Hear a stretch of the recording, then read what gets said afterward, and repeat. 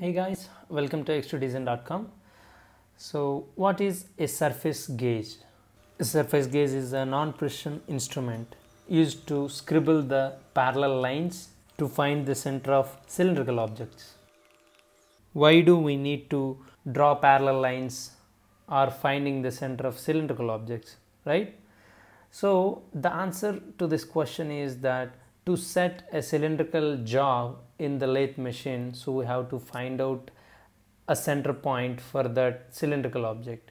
So in this place, surface gauge will be used along with the V block to scribble the parallel lines and figure out the central line of the cylindrical objects. Make sense? Okay, so let's see the construction of surface gauge. So this is the magnetic base where we can control the magnetic field of this magnetic base so that we can lock the position of this surface gauge. Okay, and this is the vertical bar used to hold this scribbler with the help of universal clamp.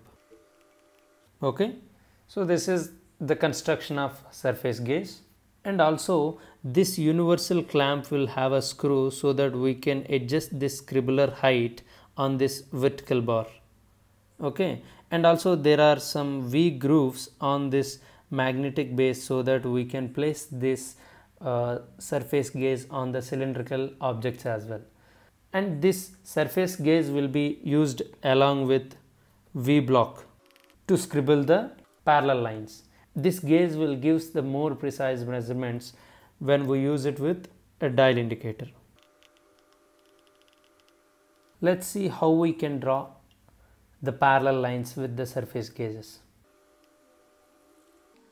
Let's say this is a cylindrical object and it will be placed mounted on a V block, and now we will place this surface gauge here and move it horizontally to draw a parallel line on this, and we will rotate the cylindrical object in this slot, and we will again draw one more line and again rotate it, and we will draw one more line, something like this, and now we have to rotate it and we will draw one more like this.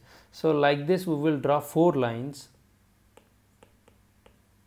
So these 4 lines will give a square. The square will be something like this. Now we have to join the diagonals and we will get a center point. This will be the center line for this cylindrical object, something like that. So this is a little bit about surface gauge working principle.